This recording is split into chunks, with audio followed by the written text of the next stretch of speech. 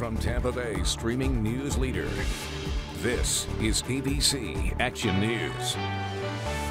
Hello, I'm Lauren St. Germain. Chief Meteorologist Dennis Phillips has Florida's most accurate forecast in just a moment. But first, your top stories at this hour. A Sarasota man who is a member of the Oath Keepers is the first to plead guilty to conspiracy charges in the riot at the U.S. Capitol.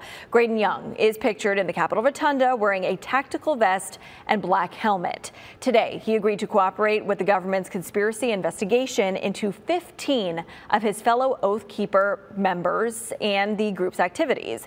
The Oath Keepers are known as a far-right militia group. Young will now be out of jail until his sentencing.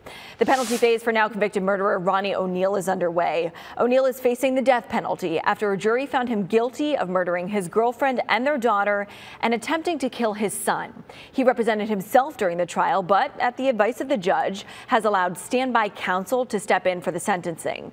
You can hear today's testimony from the victim's family members and people who know O'Neill in the story posted right now on our website, abcactionnews.com. And today's update from the FWC shows red tide stretching from Charlotte County up to Pasco County. Here's a look at the water sample map. The highest amount of red tide right now is in Pinellas County, with low to medium levels spanning north of Clearwater to Indian Rocks Beach, Madeira Beach, Honeymoon Island, and Fort DeSoto. There are also medium to high levels in lower Tampa Bay in Hillsborough County. And as the blue moves, we are helping you track red tide conditions in real time. Just go to our website, abcactionnews.com/red tide to find the link. Now here's Chief Meteorologist Dennis Phillips with Florida's most accurate forecast. Dennis.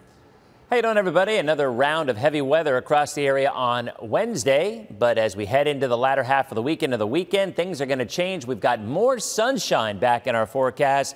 And the rains will be more late day, early evening varieties. So waking up on Thursday morning, a mixture of clouds and sun.